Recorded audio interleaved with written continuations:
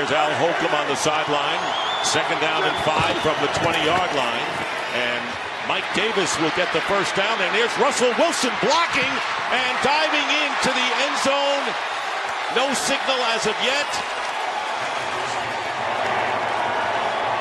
Mike Davis had a block. Oh, and I love this right here. Look at Russell Wilson. Watch him go hunt this up right here. Look at that.